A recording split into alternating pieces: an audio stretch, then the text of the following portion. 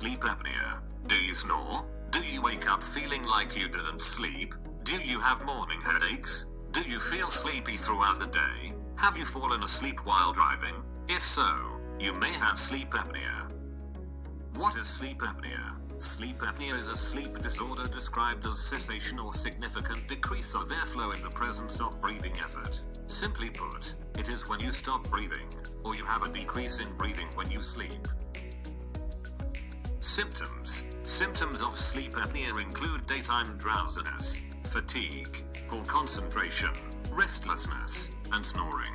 Other possible presentations include restless sleep, chest pains at night, sensations of choking or gasping during sleep. Morning headaches are also common. Cause. Risk factors of sleep apnea include older age, male gender, and obesity. You do not need to be overweight or obese to have sleep apnea. People who have enlarged tonsils or who have small jaws or facial structures can also be at risk. Other possible associations of family history, chronic nasal congestion, and smoking. A large neck circumference about 17 inches or bigger is also thought to be a risk factor.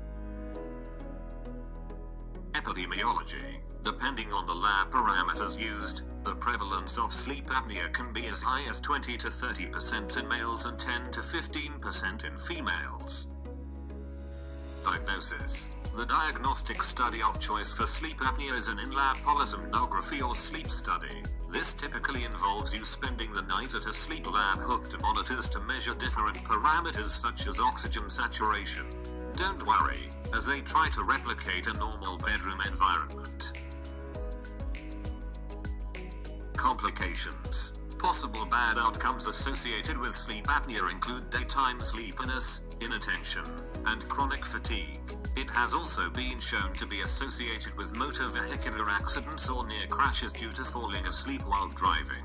One of its most significant association is with heart disease. It has been shown to be correlated to hypertension or high blood pressure, irregular heartbeat, heart failure, and stroke. There also has been seen an increased prevalence of type 2 diabetes and high triglycerides, a type of cholesterol. Treatment. Mainstay of treatment for sleep apnea includes a CPAP machine.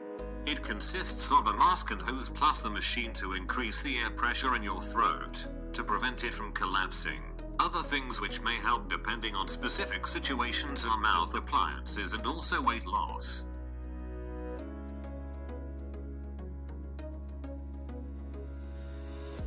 If you feel like you might have sleep apnea, consult your doctor. This might be a life-changing thing, for the better, if the condition gets managed. Please like and subscribe if you liked my video.